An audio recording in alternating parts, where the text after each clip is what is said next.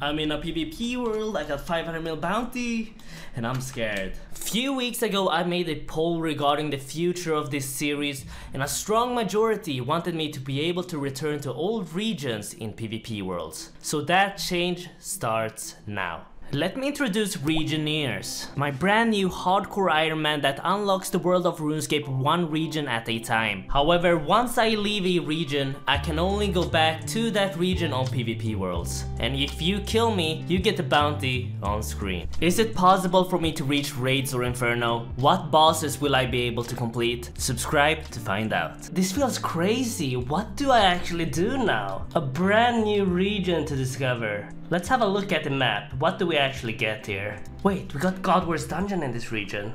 Okay, we got the Troll City, Godwar's Dungeon, Bertho. We got Camelot Teleport Spot. I didn't even know this. This must be a bug. We got the Ice Mountain. We got Falador and Trana. Interesting. Remington, Port Sarim, this dungeon right here. And I believe we got Pest Control as well, yeah.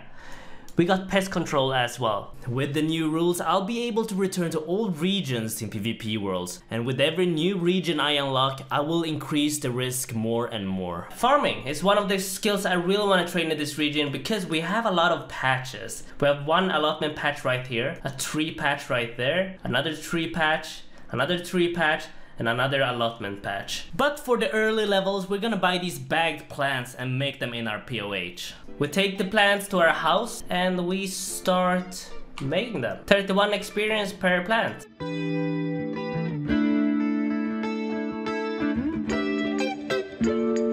This method is eating up my cash stack because it's so expensive. And 13 farming. This is probably the reason why I chose this region as my second one. Druidic Ritual, the quest that unlocks Herblore. And I come well prepared because I got all the raw meat from the last region, so this quest will be easy. Druidic Ritual has been completed. 10 Herblore. The levels are gonna go up very quickly doing this. These Chaos Roots in the Tablet Dungeon will be my way to obtain herbs for Herblore. Okay, we have a problem with this place. Getting back to the Chaos Roots is time consuming because I don't have the 5 agility for the shortcut, so I have to walk all the way around to the dungeon. But I discovered a way to get agility up in this area. You complete Black Knight Fortress and then you complete recruitment drive for 1000 agility experience and level 9 agility. Quest completed. The Herblore level keeps going up, that is 20. And while we're training Herblore, let me tell you about today's video sponsor, Factor 75. Do you want to save time and alleviate stress? Factor cuts out stressful meal planning and extensive prepping, so meals come together in minutes. Factor even offers meals for those looking to follow keto, low calorie, or vegan and vegetarian lifestyle. Factor helps you reach your goals, and if you're into fitness, then it all starts with the food. Factor makes it possible for you to achieve your daily goals through nutritious, purposeful eating. And this is perfect for gamers. Factor's no hassle prepared food makes you always have something nutritious on hand when you don't have time to think about making lunch or dinner. Grab a smoothie or keto shake for a quick snack, or heat and eat a chef quality meal in just 2 minutes with no prep or cleanup necessary. You can stay focused on what you love to do.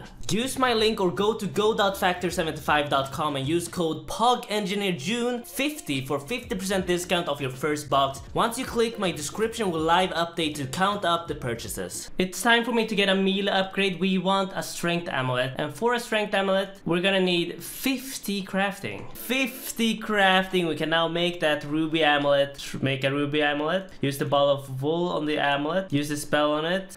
Little upgrade. Thank you very much.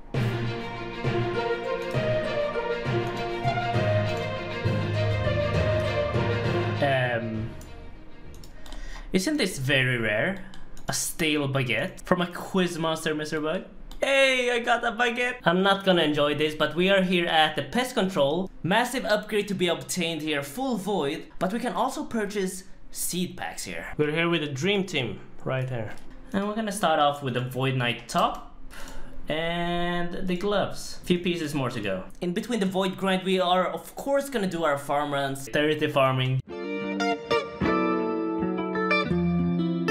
And that should be the last boat trip for now, because we have a massive upgrade here. We can buy the 2 final pieces for the melee gear, the Void Nitro bottoms, and the Void melee helmet. This armor gives us a 10% damage boost, a 10% accuracy boost, and of course that's another 200 points. We're gonna unlock the Void range helmet as well. Our range switch is pretty nice right now.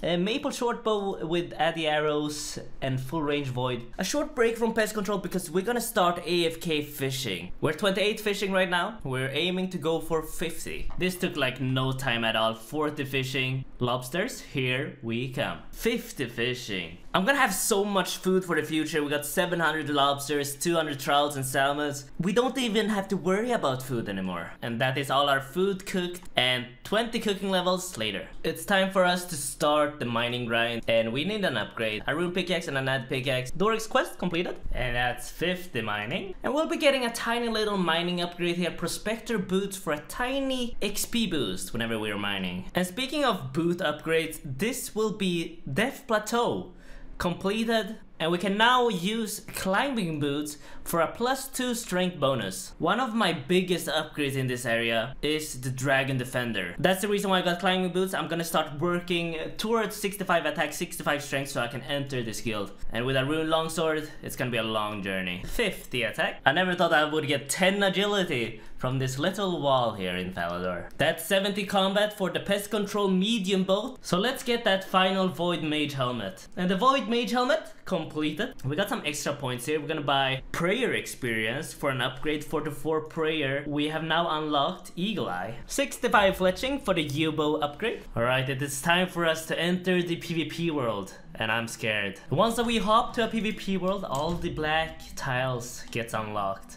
We're gonna do the quest Lost City. Keep in mind, it's been like 6 or 7 months since I played a PvP hardcore, so it's kinda scary. You never know, someone could be hiding in the bushes for some reason. The Lost City has been completed. Dragon Longsword upgrade, Dragon Dagger upgrade, 60 attack.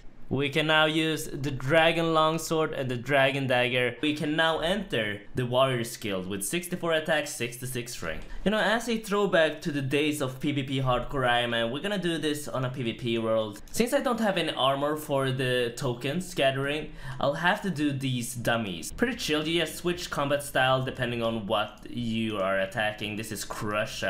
I'll have to switch weapons. There it is, the first defender, Bronze Iron Defender. 29 kills later and we get a Steel Defender. 2 kills in and we got the Addy Defender. Something I've realized is that there is no scout bots anymore in PvP worlds. I haven't seen a single one so far. I've been here for 10 hours. This is the first man I've seen. And he can attack me. Cop that. Oh, it's finally happened. The Dragon Defender. After 240 kills here in the lower basement. A total of 560 Cyclop kills for that Dragon Defender. But now the more dangerous stuff begins because we need to go back to the old region and complete a few quests for the future. But look at this bad boy, Dragon Defender, completed. The Night Sword quest, we need to go to Varrock. So far so good, no one's in Varrock Square. Night Sword completed, 33 smithing. I'm in the middle of nowhere. If someone for some reason would be here and catch a TB on me, there's no escape. Ooh. Someone that could attack me was there. I haven't even been attacked yet and I'm panicking already. You're still there? There we go, dig site quest has been completed. 51 mining, 25 herblore. I didn't record this, but I just got a second stale baguette. I just know some collection log completionist is gonna hate me now because I got 2 stale baguettes already. 38 herblore, we can now make prayer potions. I did realize that if I'm gonna survive PvP worlds and if someone attacks me, I'm gonna need a prayer potion to survive. I want to complete the quest Troll Stronghold, and for this quest we're gonna need 15 agility. And there we go, 15 agility. That's the Troll Stronghold completed, and the reason why I wanted to complete this one, this shield right here that he's holding, a drop rate of 1 in 128. Let the long grind begin. It happened! The Granite Shield is mine after 62 kills. A nice little defensive upgrade, very good for range defense. Solid, I like this. 20 hours of fishing and cooking later, 65 cooking. We can now make our new best in slot food, pineapple pizza. Back to PvP worlds with a full inventory of pineapple pizza.